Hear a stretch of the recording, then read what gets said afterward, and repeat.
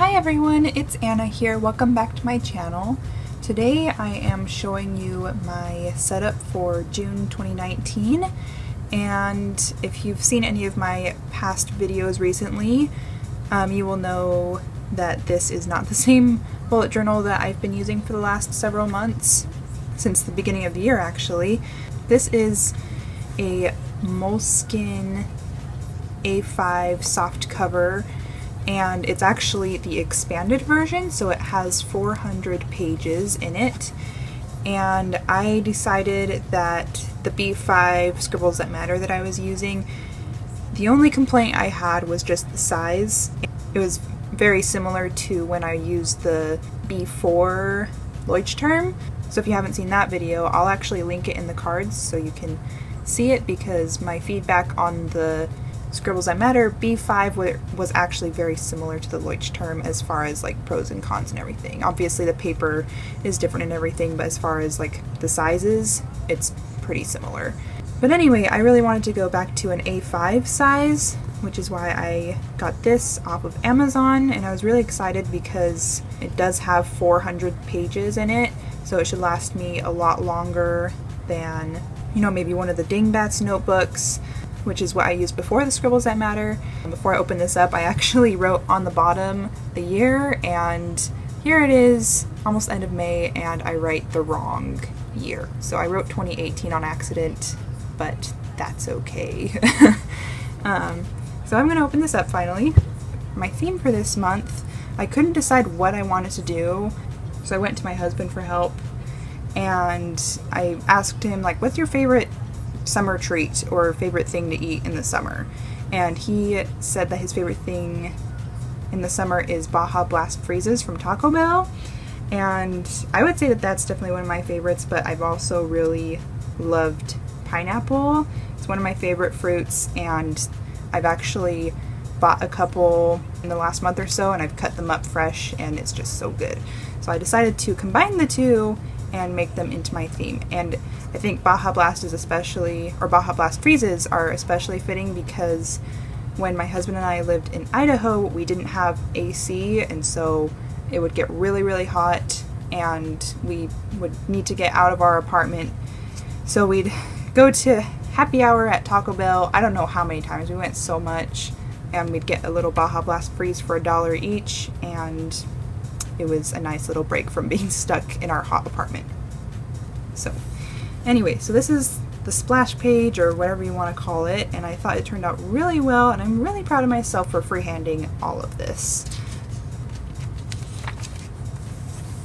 The next is my month at a glance, and I did a similar layout to this, I think in April, with the mini calendar, and then I have a color code down here, so if something's happening, I'll fill in a box, or I'm going out of town in a couple weeks, so I'll probably just like do a stripe at the bottom of whatever days that I'm gone.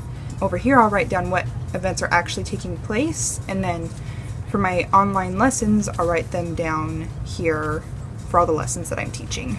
And then I didn't know what to put down here, so I just did stripes of color, and I think it's really pretty. Also, side note, I'm really proud of my color scheme for this month, because normally I have to have like every color of the rainbow, and it just like the shades just change from month to month, but this time I just stuck with this blue, 2 shades of green, and 2 shades of yellow.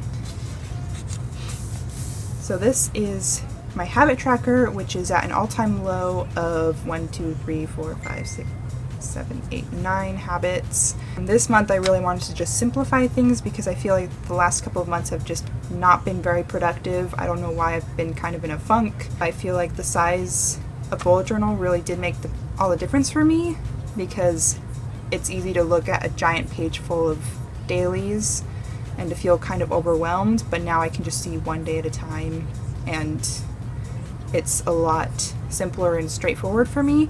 So I really just wanted to simplify overall. So I have my habits here, my media tracker here, and then my mood tracker, which is just going to be like a graph. And yes, I do already have things written down, because I included the last week of May in this bullet journal, and so rather than going back and forth between my old bullet journal and this one, I decided to just include all that here. So, and then more doodles on the side. And then here I have my husband appreciation page, which is a staple, as well as my gratitude page, which is also a staple. And as you can see, I've written down my gratitude for the last week of May. And then here I have my YouTube and Instagram pages, and I think I'm going to use this just to keep track of what videos I posted, some stats, and then to plan ahead some post ideas for Instagram. And then on this page, I don't know if I've done this before, but I just have a place to write down my current favorites, just anything that comes to mind throughout the month, just because it's kind of fun to look back on that.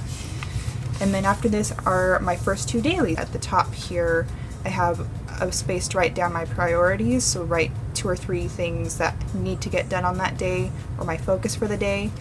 And then right here, I have just a timeline from 7 a.m. to 7 p.m.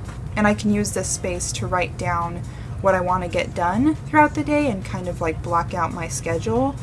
So I have done that the last couple of days, and that's helped a lot with my productivity. So that is it for this setup. I hope you all enjoyed it. Oh, and I do have washi on the side,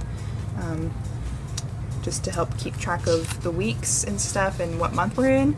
So I thought that was a fun little detail. But anyway, I hope you all enjoyed this setup. I know I definitely needed a change up, and I hope this gave you all some ideas in case you need a change up as well.